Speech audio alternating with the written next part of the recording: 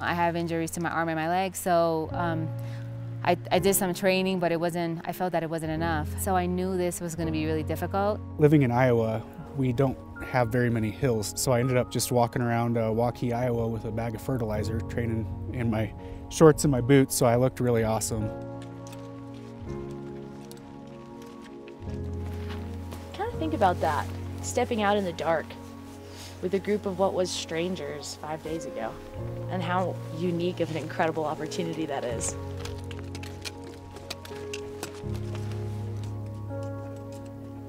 I think this type of healing is how veterans are gonna find true healing. They're gonna better their lives.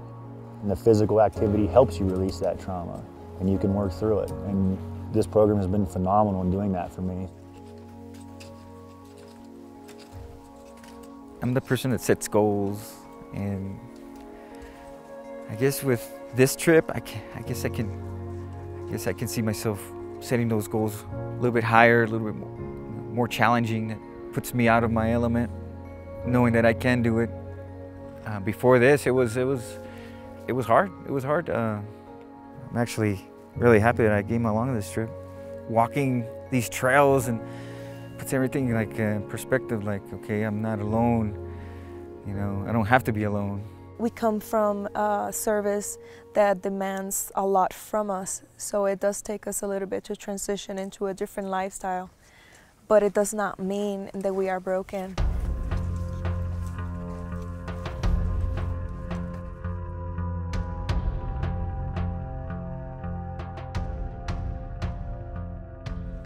I take so much away from when I see other people struggling and persevere through it. And that's been the biggest thing for me on this trip is watching Janet.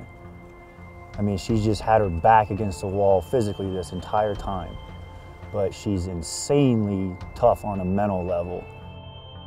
As everyone knows, I am the one that is fearful of heights. I am petrified of heights. My original intent was to summit, and then it became about the journey. So the summit came second, and the journey for me was the first thing.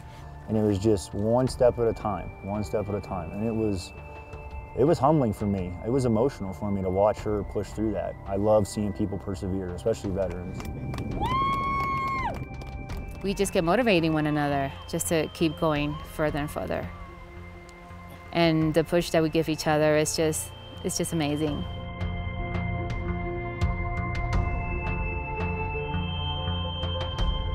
Since I left the Marine Corps, I've veered away from challenges that would have enabled my growth. This trip has reminded me that I have that ability to dig deep, and it happens both physically and mentally. That was more emotional for me than I've never experienced anything like that. Just because you work so dang hard to get up there, and so did everybody else, and you saw everybody struggling, and they saw you, and they helped, and it's incredible. Beautiful.